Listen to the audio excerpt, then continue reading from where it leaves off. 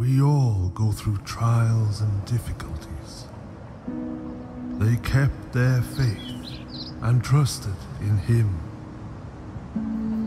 They were given a sure foundation. Through the darkest moments, we never stopped believing God was near.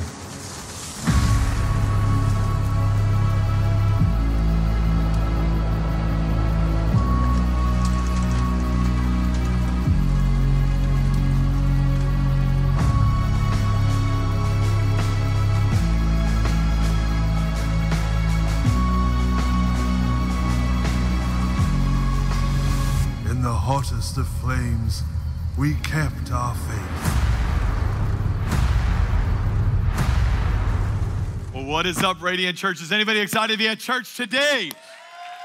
Man, I am so glad that you're here today. My name is Aaron Burke, and I am the lead pastor at Radiant Church. We are one church in 4 locations across Tampa Bay, with St. Petersburg joining us right now, and Tampa Heights joining us, Brandon joining us, those at South Tampa. Man, I am just so glad you all are here. And there's a special group that is with us at every location. It's those that are joining us for the very first time, and we just want to say, man, we hope it's been a great experience. We hope from the parking lot to getting that orange bag at the guest center on the way in, to donuts and coffee, checking your kids in. We hope the whole thing's been a great experience.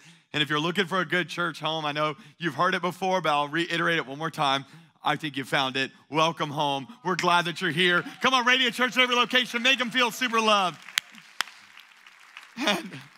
And I'll say this, if you are a guest, you picked the perfect Sunday to be here. You couldn't have picked, I know if you're here last week, y'all are like, well, you said that last week. I was lying last week. This week, no, I wasn't lying.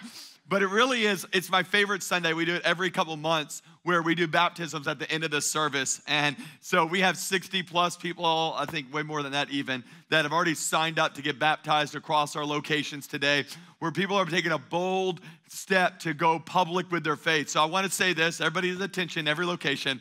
Maybe you're here today, and throughout this message, God will stir something in your heart to say, you know what, I'm ready to take this faith that's been private and make it public. And I'm telling you, we need you to do that today. We need your testimony, because I'm telling you, God is just starting to do something in your life, and your faith goes to the next level when it goes public. So I'm going to release them at the end of this service. When I do that, make sure you go also. We have clothes and shirts and towels, everything you need to get baptized today. But we're gonna celebrate big at the end of every service. All right, take out that worship, God. Inside are some sermon notes. Are y'all ready for the finale of Faith in the Fire? Say yeah. I hope you love this series. It's been a series that's so close to my heart. God gave it to me over the last couple of months as I had been going through some intense testing in life. And if you were going to do anything great for God, how many know you're going to go through some testing? You're going to go through some trials. Some of you guys, it looks like stuff in your marriage. Some of you guys, it's with your kids. Come on, how many know those kids will test you right there? And other people, it's at your job or in a struggle and an addiction. There's so many tests that our life that we have. And in Faith in the Fire, we've been looking at how to have faith, how to be strengthened in the midst of fire in our life. And I hope you've learned something the last few weeks. Today, we're going to wrap it all up. And the story goes that there's 3 guys that we have been looking at. They are Jewish boys that were raised in Israel, and they were taken out of Israel by the Babylonians. And the Babylonians took them out of Israel with the purpose of bringing them on as slaves. And as he brought them out, they brought them into the Babylonian king's palace to serve. And they were tested time and time again. Babylon was the original sin city of the day. And so they're in the middle of Sin City, struggling, and they're being tested. And a lot of you guys feel like that. You feel like it's just a season of intense testing. And these guys' names, so that we can hear them one more time, are Shadrach, Meshach, and Abednego. I want you to say it with me. Ready? Shadrach, Meshach, and Abednego. And you got to hear you at Brandon. You got to hear you at the Heights. Ready? Shadrach, Meshach, and Abednego. These 3 guys are taken, and they're put in the king's palace, and they're brought all these different tests. The final test we brought up last week, where the king built a 90-foot tall statue, told everybody to bow down. These guys refused to bow down. They stood for what they believed in, and the king said, that's fine. I'm going to throw you into a fiery furnace. That seems like a pretty extreme punishment. But as he got the fiery furnace ready, they said, listen, our God's going to save us. We know he can. We know he will. And then they said that bold statement last week, but even if he doesn't, we're not going to worship you and your false gods. So they make this bold statement of faith, and I wish the story ended there. Wouldn't that be a great place for the story to end? And everybody lived happily ever after. That's not how the story ends. The furnace gets even hotter, and let's show what happens in the story. King Nebuchadnezzar, in verse 19, if you have your Bible, look at Daniel chapter 3, verse 19. It says, then Nebuchadnezzar, after they've made that bold statement of faith, was furious with Shadrach, Meshach, and Abednego. And his attitude towards them changed. He kind of liked him at the beginning. Now he's like super upset with them. And he says he ordered the furnace heated 7 times hotter. Say, that's hot. Yeah, you never thought you'd say that in church, wouldn't you? All right. He ordered the furnace 7 times hotter and commanded some of the strongest soldiers in the army to tie up Shadrach, Meshach, and Abednego and throw them into the blazing furnace. So these men were wearing their robes and their trousers and their turbans and their Speedos and their Spanx and their skinny jeans. Come on, I'm trying to contextualize it for you guys, all right? And they were bound and thrown into the blazing furnace. And at the king's command was so urgent and the furnace was so hot that the flames of the fire killed the soldiers that took up Shadrach, Meshach, and Abednego. And these 3 men, firmly tied, they fell into the fire. We're at a peak of our story of these 3 guys, where they're bound up, they have been refused to submit to this false god, and they're thrown into the fire, and Nebuchadnezzar sees something in the next verse that is life-changing that I need you to see today. Because a lot of you don't understand how powerful this next part is. So I want you to lean into it. Look what happened. The Bible says it like this. Then Nebuchadnezzar leapt to his feet in amazement. Everybody's watching this thing, and Nebuchadnezzar looks out and sees something nobody else saw. He asks his advisors, weren't there 3 men that were tied up and thrown into the fire? They replied, certainly, your majesty. He said, but look, I see 4 men walking around the fire, unbound and unharmed. And the 4th looks like a son of the gods. He looks in this situation and he sees something that was there all along. I want your attention for just a second. The world is watching as you go through the fire that you are going through right now. They're watching how you're handling that divorce. They're watching how you deal with that setback. They're watching how you're struggling in your finances. And here's what they're going to do. By the time the story's over of your life, they're going to leap to amazement to say, I thought they were doing it alone, but I realized there was another person with them the entire time. God has not left you. God has not forsaken you. You can get through this thing. Come on, give them better praise than that. So here's the truth I want to give you today. Simply write it down in your notes. Week 4, the finale of our Faith in the Fire series is this statement. You are not alone. You're not alone. A lot of you guys, the fire seems 7 times hotter. The job is struggling. The marriage is on the rocks. I want you to know you're not alone in this thing. You might feel like you don't know how to raise those kids. You're not alone. God is with you. Let's pray. Lord, speak to us. Change us over these next few minutes and let us leave here totally different than the way we came in. In Jesus' name we pray. And everybody that believes it says, amen, amen. There's been some news that's kind of rocked our nation the last couple weeks as things have happened that you can't avoid them. They're everywhere, it seems. You can't even turn on the news. You can't go on Facebook without seeing this thing that's been talked about so much. And really, the behind the scenes of it, not to get political, I try not to get political from the stage, but I feel like I have to address it, is behind the scenes, there's a small group of people that were tired of really from what they believe being told a lie. So these small groups of people decided to reveal truth to the masses and to do something to finally dispel these lies that have been told. And obviously, you know what I'm talking about. It's everywhere. It's being talked about everywhere. And it's the raid on Area 51. I had some of you guys like super nervous. Like,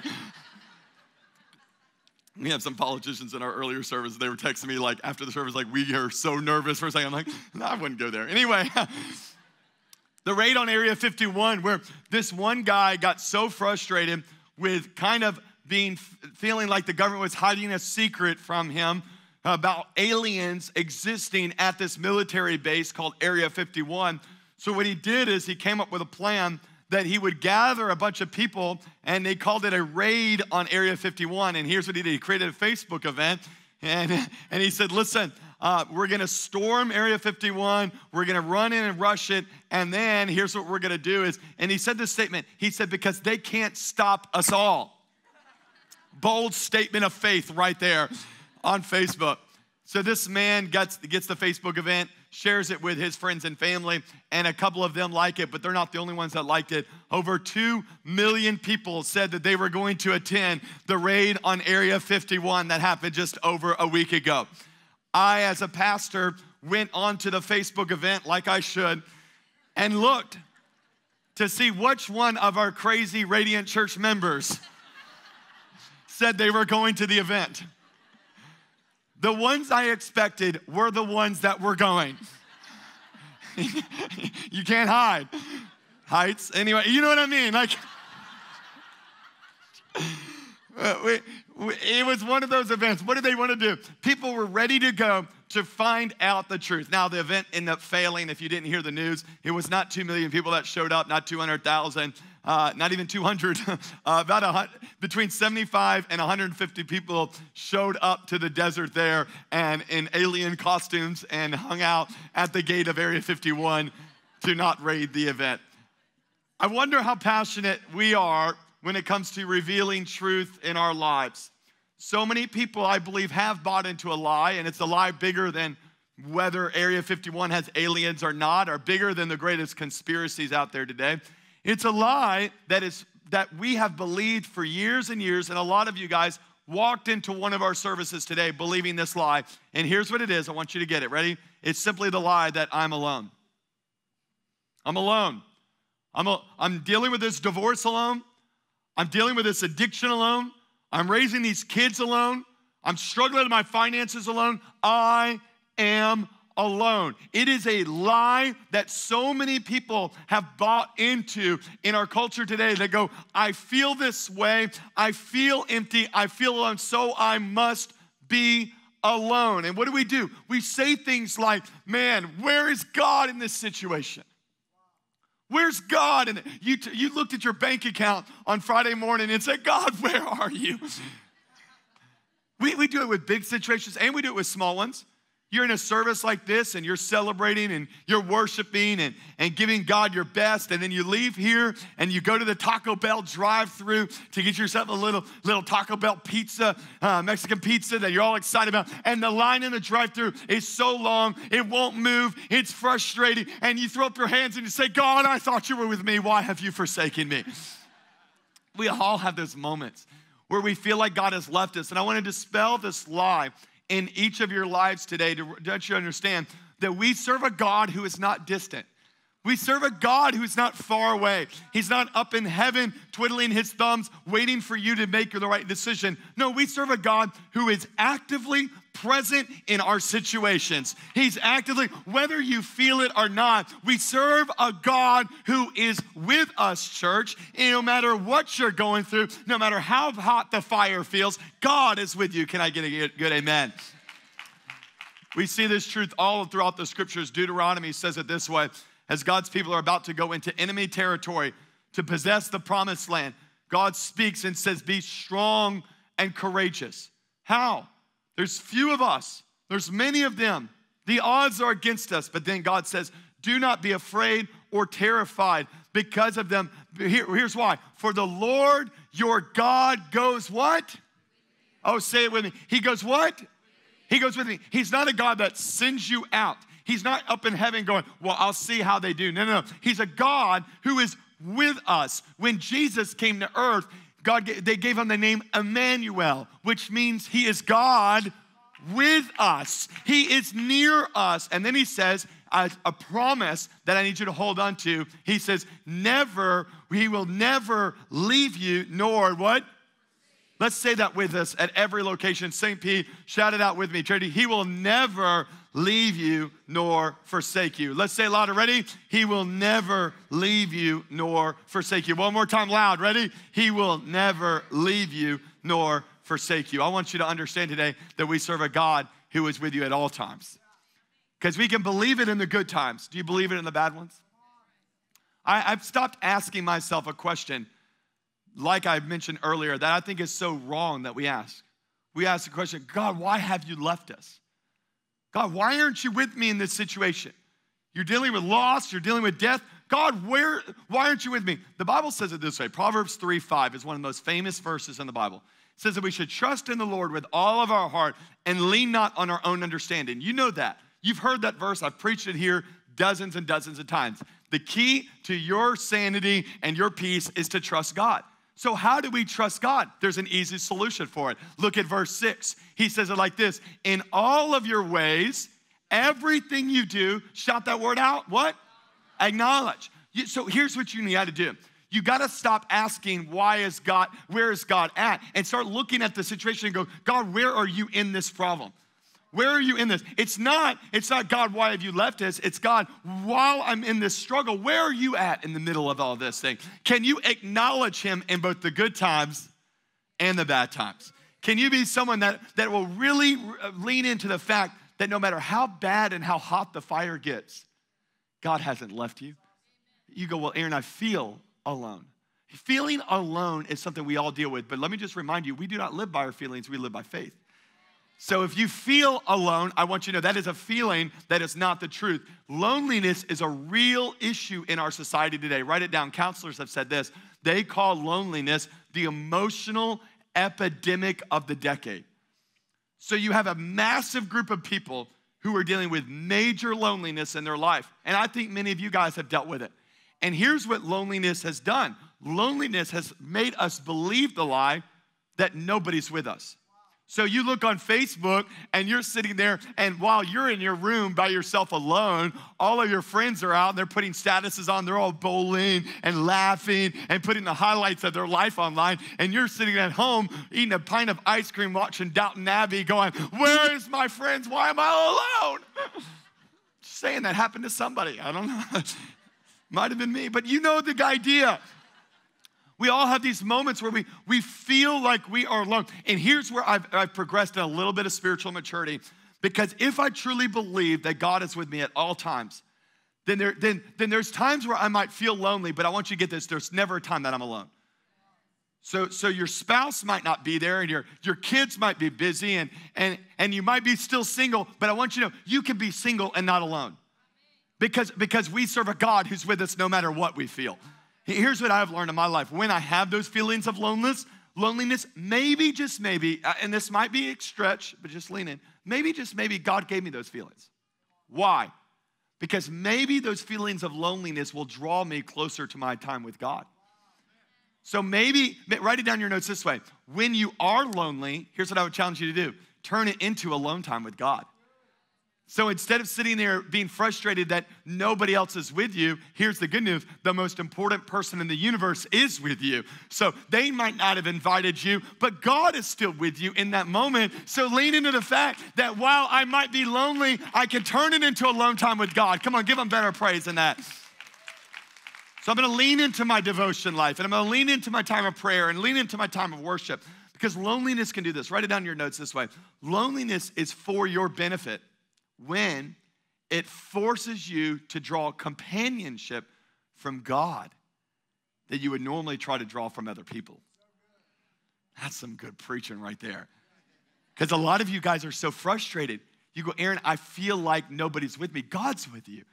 So maybe that aching feeling of loneliness, which we've all felt at times, is God's way of saying, draw close to me, because while those people are not with you, I am with you. And I'm telling you, he's better than any boyfriend, any girlfriend, any spouse, any friend. I'm telling you, he'll be close to you during those times. And you want that vibrant, real relationship with God.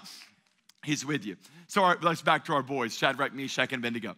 They're about to get thrown into the fiery furnace. That it's 7 times hotter than before. And as they go into it, Nebuchadnezzar stands up in disbelief as they sits there and goes, there's somebody else in the fire. I believe God was with them the entire time. But here's an important fact that it's not in your notes, but just let you get this. God, in my life, I've realized God is most visible when times are most difficult. So a lot of people like to avoid the difficult seasons in their life and not realizing it is during those difficult seasons, if you've ever been through one, where you'll realize that is where God is most visible in your life. It's during the most heated moments, the biggest struggles, that God is most real in all of our lives. So everybody sees that God is with them at this moment, and it should bring us some confidence. It should bring us some truth today that no matter what you go through, God is with you. You are not alone. So let me give you some truths to close out this series, and I hope you love this series. I hope you're sharing it with your friends. Some truths to walk away with today, to understand when the fire of testing happens. Here's some truths we can understand because God is with us. Number one is simply this: because God is with me, I simply just won't stress about setbacks. I'm not gonna stress about setbacks. Let's just be very real. The fire was a setback for their life. It was not on their 5-year goal plan for them to be thrown into the fire right there. It wasn't the strategy. They didn't wake up that morning and go, you know what, I have a great idea of what we can do today. No. The fire was a setback, and we've all dealt with setbacks. Radiant Church, we as a church, if you've been here for any amount of time, we've dealt with setbacks after setbacks, facility issues, financial issues, struggles that we've had as a church, and God's doing amazing things, but there's always those setbacks, and I used to hate the setbacks. I used to stress. I would toss and turn. I would have anxiety about them.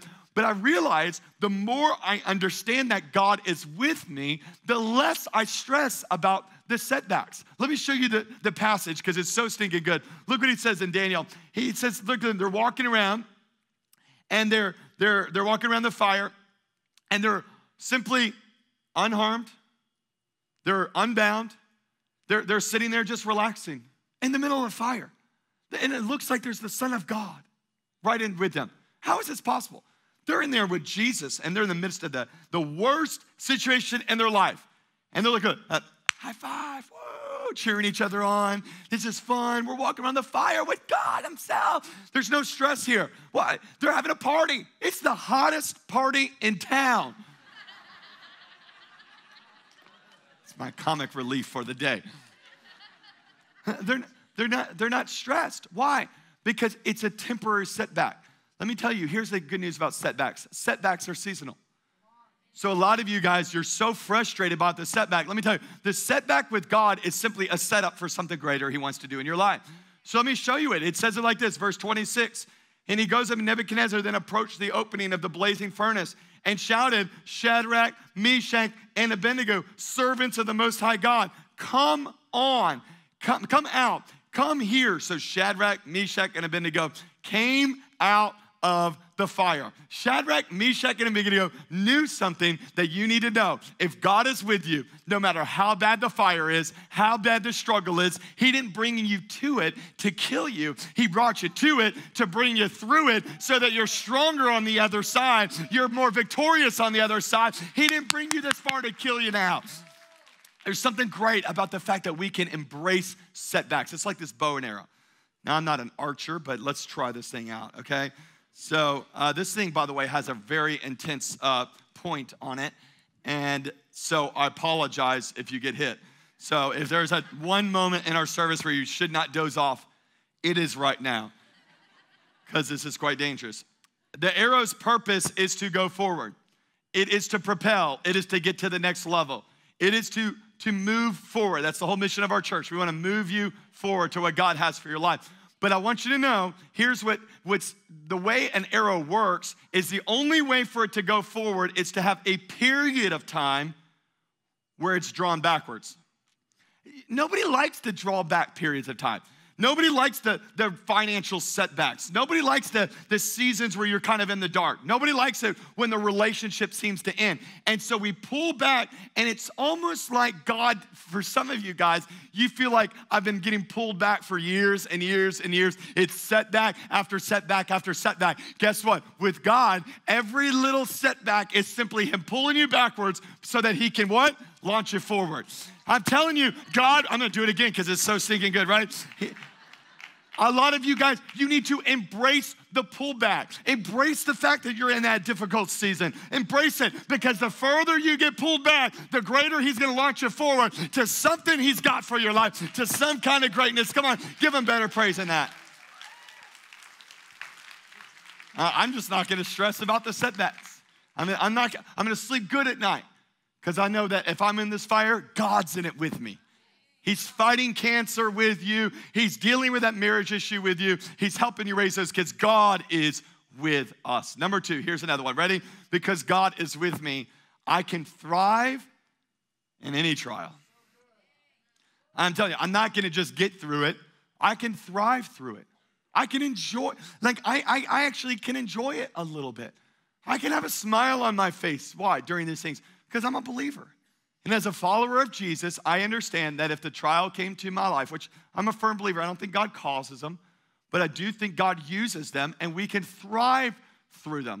Let me show you. It's so crucial. It says it in the scriptures that our guys are sitting there. They defy the king.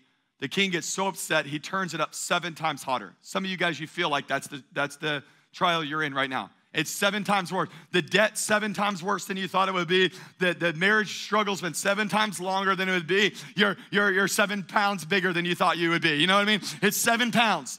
It's 7 or something. So in your life, there's a struggle that's bigger than you thought it would be. But these guys are bound and tied up. And here's what the King Nebuchadnezzar says. He says, get the strongest men in Babylon, gather them together, and have these guys throw them into the fire so that there's no way that these guys could have gotten out of it.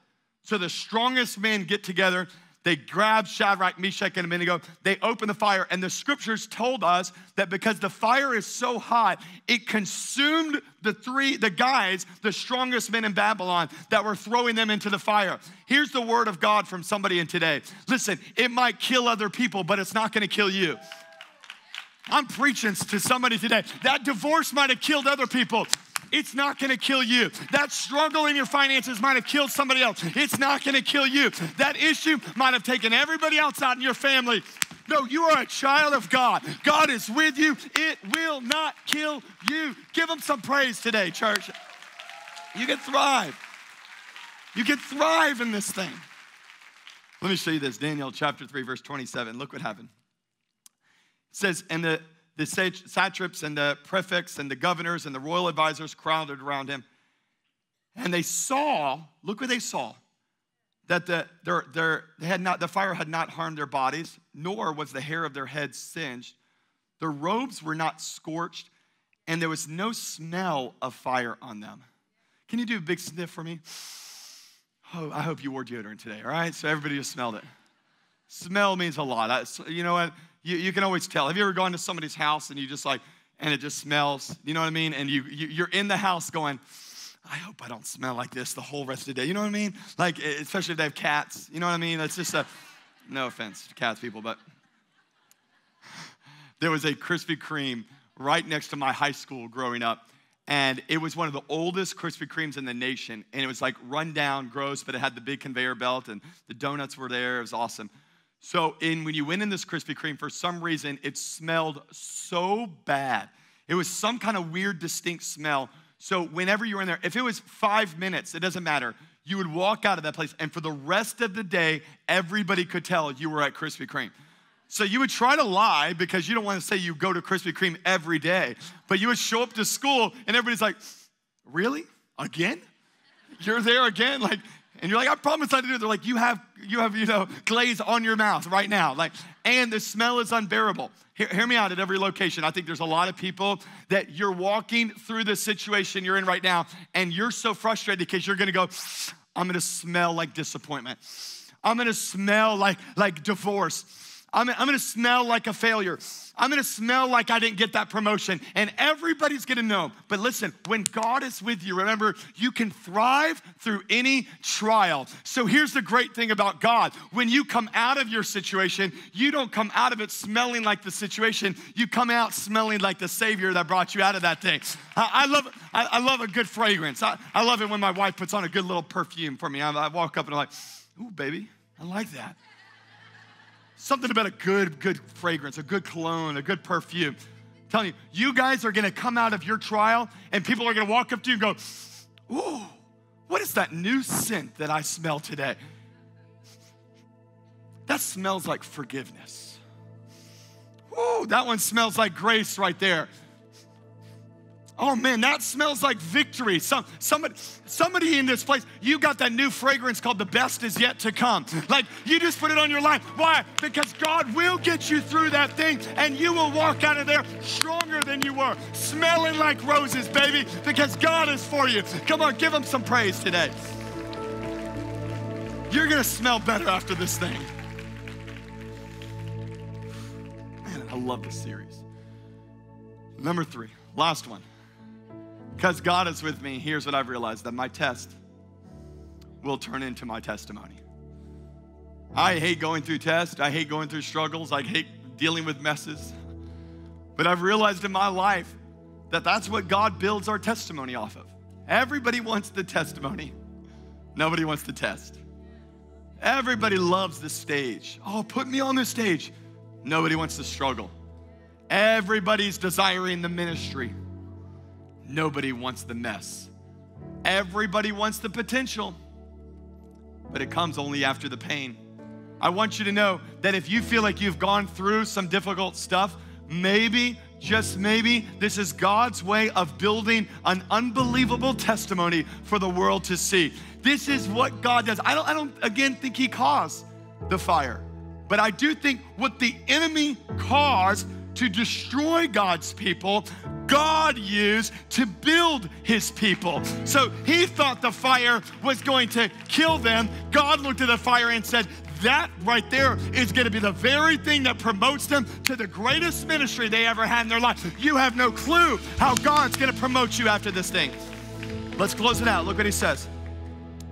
It says it like this. Then Nebuchadnezzar said, praise be to the God of Shadrach, Meshach, and Abednego, who has sent his angel and rescued his servants. Therefore, I decree that the people of any nation or language who say anything against the God of Shadrach, Meshach, and Abednego can be cut into pieces and their houses be turned into piles of rubble, for no God can save this way. Hey, let me just tell you, there's no God that can save like my Jesus. There's nobody that can rescue. You can try good vibes and you can try cool energy and you can try all those other things. No. Jesus is still the Savior that you are looking for in your life today. He can save you. Nobody can save like him. And the last verse in our Faith in the Fire series says it this way. Then the king, what? No, Aaron, you wrote that in there trying to make your message good. Now, this is the word from God for somebody in here today. The king did what? Oh, say it at Brandon. The king what? Come on, say it in St. Pete. What? He did it at the Heights one more time. Every location, shout it out. He did what? He promoted Shadrach, Meshach, and Abednego in the province of Babylon. Here's what he did. He said, listen, if God delivered you from that kind of thing, then you deserve a promotion. It was only after the pain, they got the promotion. And I've come to declare over somebody's life today, here's the word from God. The pain has been real. The fire has been intense. The struggle seems overwhelming. Maybe, just maybe, this is God's way of promoting you to something bigger, to something greater, to another level that you never thought was possible. Can we give our better praise than that today, church? Every location, stand to your feet for just a second, because I want us to declare something over your life, over our church. We're gonna do baptisms in just a second at every location. But right now, I want you to know that God has not brought you this far to fail you now. I love this song we've been singing the last few weeks at our church. I'm gonna see a victory. We're gonna sing it again together. Because a lot of you guys, you have to speak it in the midst of the fire. You can't actually see right now in that fire. You're clouded by the smoke, by the frustration, by the overwhelming issue you're in. But I want you to know, right next to you in that fire is Jesus himself. He's with you in that struggle. He's with you in that marriage. He's with you at that job. He's with you in that diagnosis. When you're sitting there and you're going from kidney dialysis to dialysis to dialysis, God is with you in the midst of this. And you need to declare it over your life that I'm gonna see a victory. Come on, sing it out, every location. I'm gonna see a victory. Come on. For the battle belongs to the Lord. Come on. Yeah, I'm gonna see a victory. I'm gonna see a victory. Come on. For the battle. Come on, every location, let's declare it out. Oh, I'm gonna see a victory. I'm gonna see